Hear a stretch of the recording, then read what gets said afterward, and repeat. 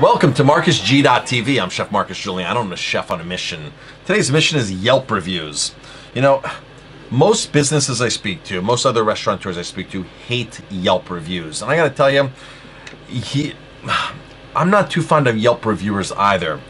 You see, I get tons and tons of 5-star, 4-star reviews on TripAdvisor. I mean, an outrageous amount. But when I get that email, that alert that I'm getting a Yelp review, it's just like, oh my gosh, fingers crossed, you know, because Yelp reviewers are just like a different breed of people. It's like they're just really bitchy, complaining. Yeah, I have a 4.2-star rating on Yelp. I have a really great review on Yelp. According to Yelp, I have a fantastic review, but you know, it just feels like the impact of those bad reviews on Yelp are just heart-wrenching to me, and it's just terrible. And I gotta tell you, people, you know, if you go to a restaurant and you have a bad experience, you speak up and say something. You say something to a manager, you tell your waitstaff, and I've done several videos on the proper way to handle a complaint at a restaurant. You speak up, you say something. If you're too embarrassed to say something when you're at the restaurant, because a lot of people are too embarrassed, right? They're like, oh, I didn't want to cause any problems, I was with people. You call the manager the next day, you call the owner the next day and say, you know what, I was at your restaurant last night, 2 nights ago, and here's the problem that I had, okay? Here's where the issues, you know, I wanted to like your restaurant, it was recommended, whatever it is, here's what I had. But nowadays, people just go on and bash the shit out of you. They're just like ruthless and like they're showing off, okay? You know, here's my biggest issue. Nobody knows your real name, because they hide under this alias, or it's Joan K or Mike L or you know, or George P, with no real picture of themselves. It's not like a Facebook account that has to be real and verified or something, where this is the real person and I can at least contact them, or at least other people can say, hey, look at this real person. But we have no idea who these people are behind these Yelp profiles, TripAdvisor as well. So here's one of my latest Yelp reviews. It's a 2-star Yelp review. Okay. Oh, back to how to handle a Yelp review. So you call the manager and say, you know, this is the problem I had. If the manager says to you and listens to you and takes care of it and can help you, then that's one thing. But if the manager says F you, you know, basically, oh, well, that's just your opinion, you know, whatever, and say I'm not doing anything for you or whatever, just screw you, then yeah, you have a right to go on and complain. But if that manager's like, oh my gosh, I'm so sorry, I didn't realize that, you know, you should have said something to me, you know, I wouldn't have charged you, I would have made you another dish, I would have comped something, you know, how are you to say like, wow, that person really cares? So these Yelp reviews, these online reviews, it really doesn't show the amount of care that goes into the management, how much the management cares.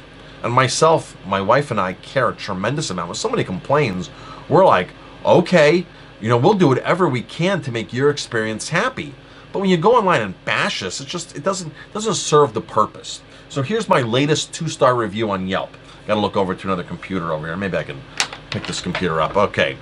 All right, so it says here, all right. This is from Tanya K from Manhattan with a picture of mountains. So we have no idea who Tanya really is. She's only written 2 reviews before.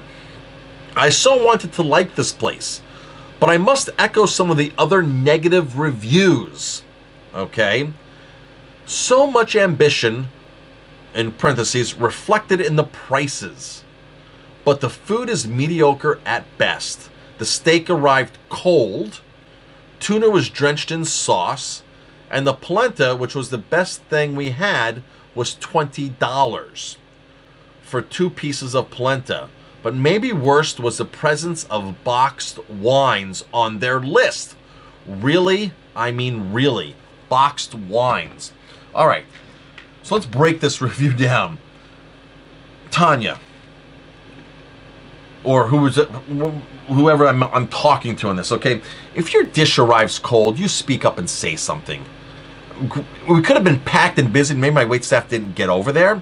But I got to tell you, my waitstaff, our staff, quality checks table after table after table. We ask you, is everything okay? How is everything this evening? We go through and there's a checklist that we check off that makes sure that every table's been done that. Why didn't you tell us? Why didn't you tell us your steak was cold? We would have cooked you another one. We would have reheated it. We would have flashed it under the salamander. We don't have a microwave, so we can't microwave. But we would have fixed the problem right then and there. The tuna was drenched in sauces.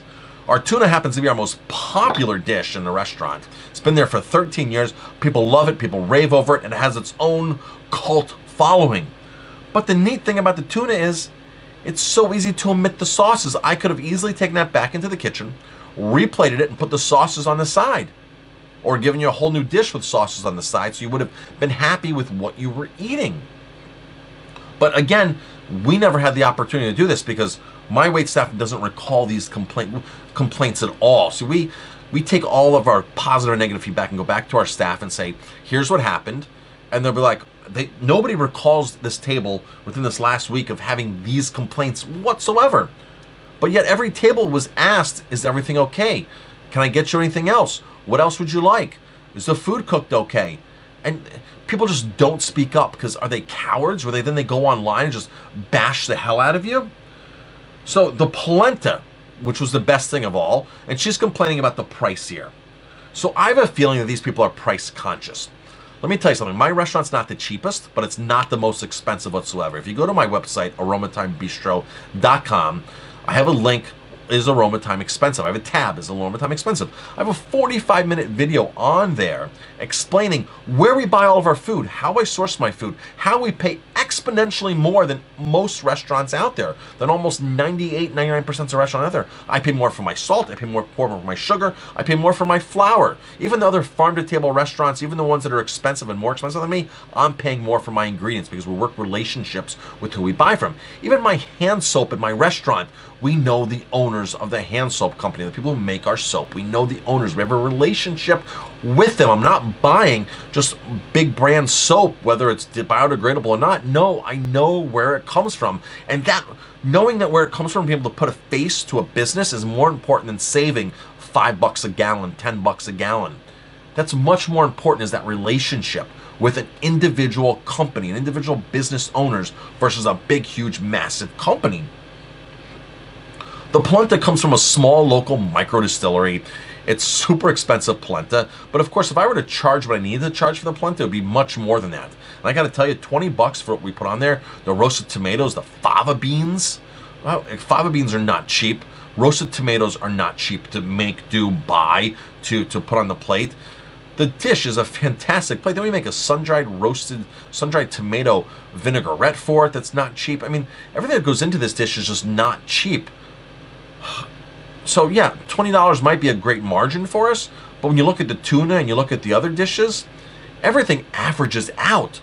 The steak dish that they paid $25 for, and you put the polenta with it, and you average those two out, that's a home run for that price. For what you're getting in my restaurant, it's a home run. And then the last comment, boxed wines. The presence of boxed wines on their list, I mean really. We have 250 wines on our list. Not many restaurants in the Hudson Valley can boast a wine list that has 250 wines. There are some that do, but there's not many. To boast 250 wines on our wine list costs me an inventory of about $40,000. $40,000 is what I sit on every single month, month after month on wine inventory because I age wines. And you have to have a lot of wines to stock that many wine. You have to have a lot of inventory to stock that much wine on your list. Out of 250 wines, out of $40,000 inventory, I have 4 wines in a box. 2 whites, 2 reds. And I gotta tell you, they're damn good. They're freaking good wines. There's nothing wrong with these wineries. In fact, the one winery, my wife and I personally visited twice in Italy, in Umbria. We've been to the vineyard twice to see what they're doing, to put our seal of approval on it. Plus, we have other wines from them that go to $40, $50, $60, and $80 a bottle because it's a fantastic vineyard. And the other vineyard from Washington State, I actually know the owner. I know the owner personally of the vineyard. And they do fantastic wine. They have a whole organic, biodynamic, sulfite-free line that's outrageous, all estate grown. It's awesome, awesome stuff. But nowadays, with the movement being green, how can you package things more green? Boxed wines are a fantastic score for the environment, an outrageous score for the environment, because you're not shipping glass across the country, okay, across the globe, wherever you're shipping to. It's not that heavy glass. It's so much more cost effective to ship a plastic inside of a box than all those bottles.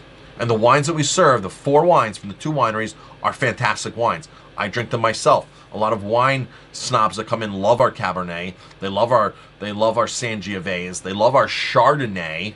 Okay, and they're from independent small wineries that are doing the right thing. So to judge my wine list and my restaurant based upon 4 selections out of 250, and if you look on my list, I have an asterisk next to probably 50 to 60, maybe even 70% of the wines on my list, because that means I've personally met the owners of the winery, the winemaker, or I've been at the winery to see what they're doing, because I'm interested in building relationships and educating myself. So I visit these wineries. I go to wine tastings in New York City when the owners are in town, the winemakers are in town, and I visit with them, I chat with them, I build a relationship with them, okay? I go far above our green certifications. We're a green certified restaurant from the Green Restaurant Association. Great people, by the way. I'm not bashing them by any means, but I go above and beyond what their requirements are for me to serve my food, my spirits, and everything else in my restaurant, my wine. Right down to the paper goods, right down to the soap that you get when you go wash your hands. Okay? So to judge me for 2 boxed wines that you can see on the bar is totally ridiculous when you have no idea anything about wine, it sounds like. You probably have no clue about wine.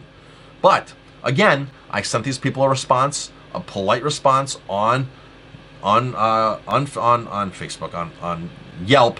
Of course, most people that I respond to, because I try to respond to everybody. It might take me 2-3 weeks to respond to somebody, but I do respond. Most of these people, and I usually respond right away, by the way, so I don't wait on every review, good or bad. Most of these people never ever give me the courtesy to respond back to me. Never. They never give me the courtesy of telling me up front. I've never had one single review written that has said something to me, actually 1 or 2, where they've said something to me and they've gone, and I fixed it. I haven't charged them. I've had something where people have complained about this, complained about that. You know what I say? It's not worth it. The $80 bill, I'll wipe it clean. You owe me nothing. You know, please take my sincerest apologies. I don't owe you. And 2 or 3 times people have still gone and bashed the hell out of me. But most times when I comp something, when I fix it right then and there, they don't go online and complain. Because how can you complain? I listened to you. I put myself in your shoes. I didn't charge you. And I mean, most restaurants charge people when they complain still. So many restaurants, I hear that time and time and time again from my staff, from myself, and from other people that say, oh, I complain and they still charged me. If you complain at my place, you don't get charged. First, I fix the food. If I can't fix the food, then I don't charge you. Because if you say, oh, my steak is cold, I'm going to reheat it, I'm going to recook it, I'm going to remake it so I can get you a steak that you like.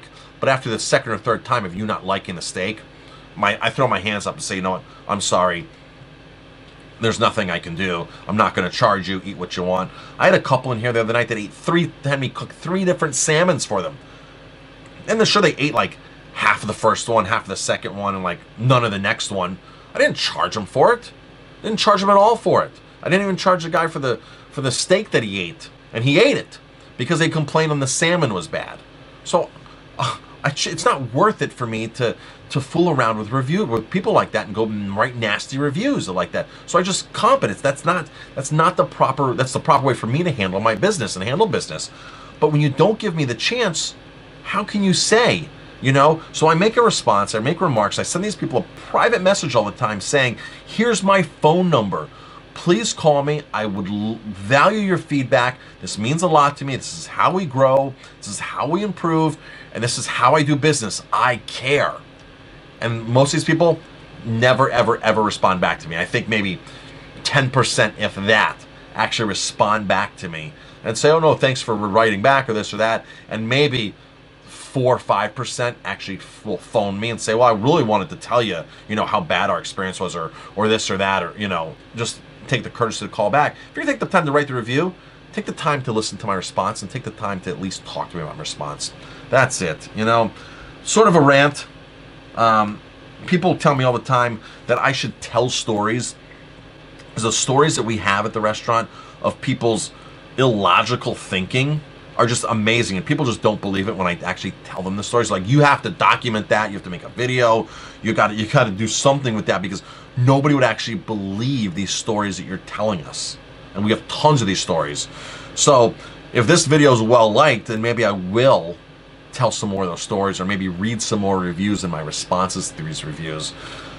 Because really, I'm not in business to piss people off. I'm in business to provide a good product, to make people happy, and I'm in business to make money myself. So that's the bottom line. So tell me what you think about a video of this format. I'm Chef Marcus Guiliano. If you like my videos, please hit like, subscribe to my channel, and definitely pass it on.